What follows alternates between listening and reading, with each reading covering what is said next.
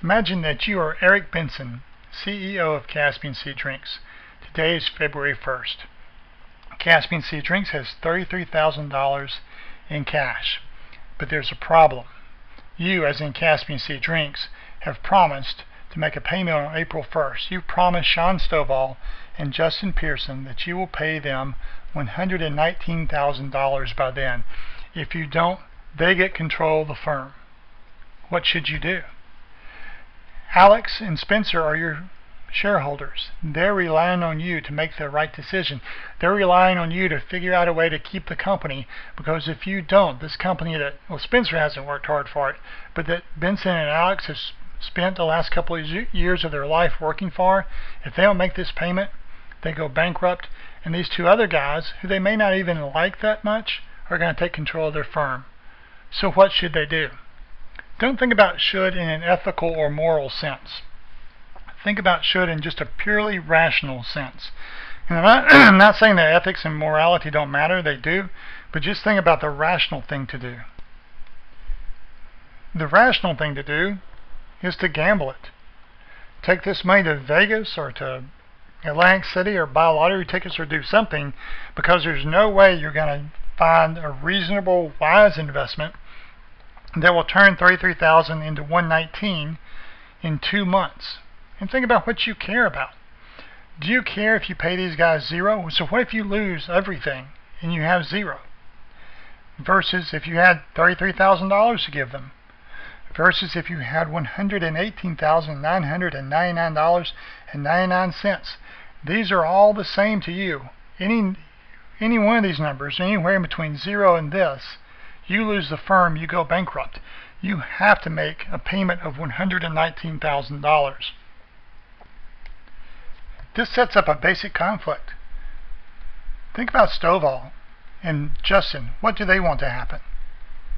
They want Mr. Benson to take this money, put it somewhere safe, and on April 1st, give them the $33,000, or maybe they earn a couple $100 extra. They give them $33,000 plus some interest, and they'll take control of the firm.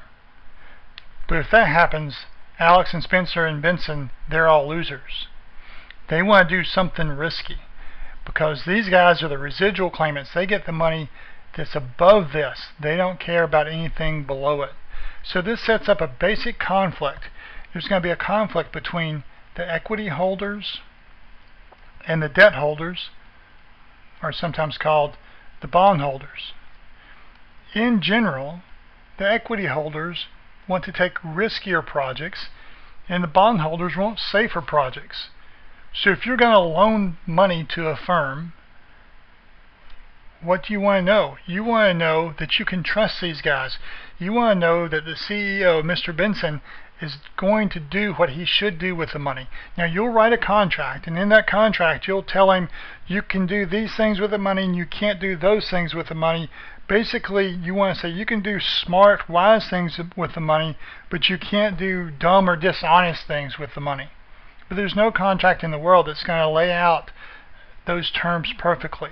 At the end of the day, before you loan money to a firm, you have to trust in two things: trust in the competence of the people and trust in their integrity.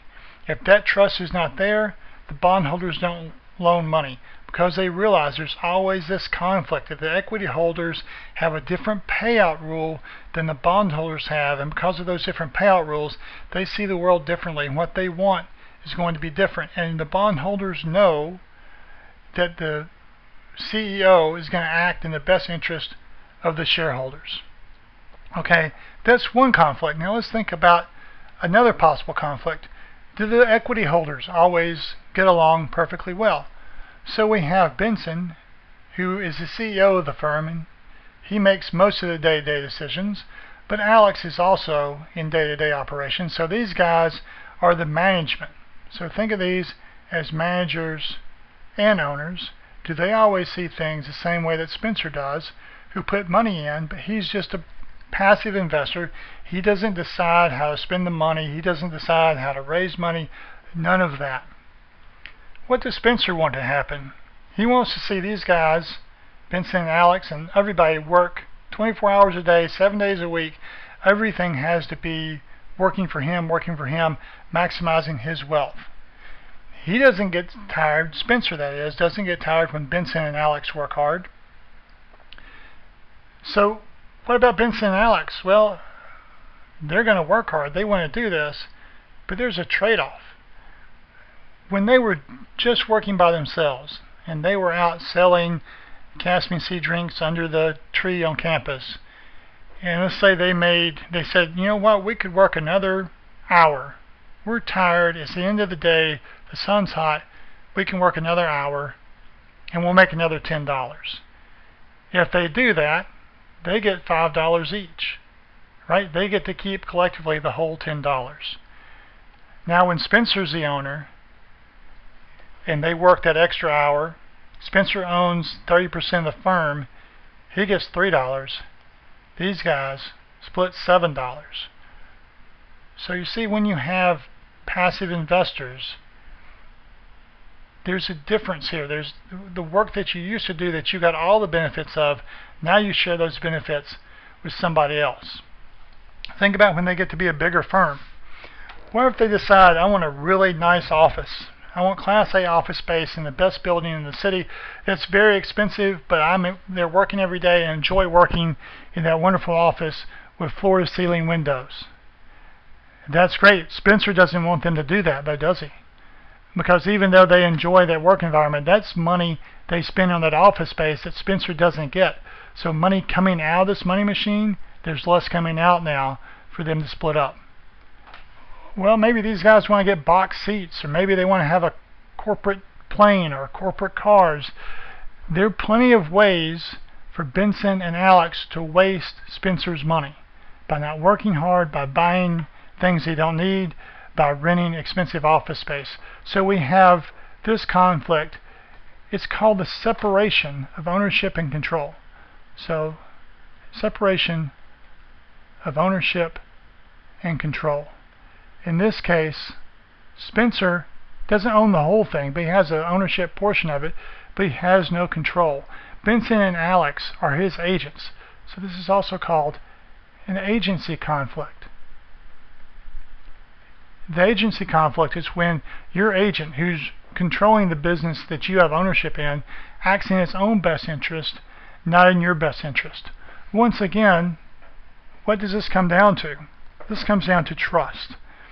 I have to trust that Benson and Alex have the ability to run my business the right way, and I have to trust that they have the integrity to run my business the right way. Because I can have different governance controls, I can have different things in place. I can basically look over their shoulder to make sure they're doing the right thing. But I can't look over their shoulder all the time with every decision. That would make me the manager. So there are two conflicts here, and both of those conflicts are both best handled if there's some trust and there's some ethics. So that's important. There's a conflict between the bondholder and the shareholder. The shareholders in general, not always, but in general, want to take a little bit more risk than the bondholders. There is conflict between management and owners. That's the separation of ownership and control. It's an agency conflict where somebody you've hired to work for you really works for themselves. And think about the goal of the firm. The goal of the firm is to maximize shareholder wealth. But what really happens?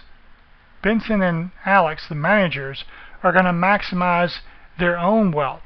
So Spencer has to think about ways that he can ensure that these two guys act in his best interest, not their best interest. That's best done if we know I can trust these guys.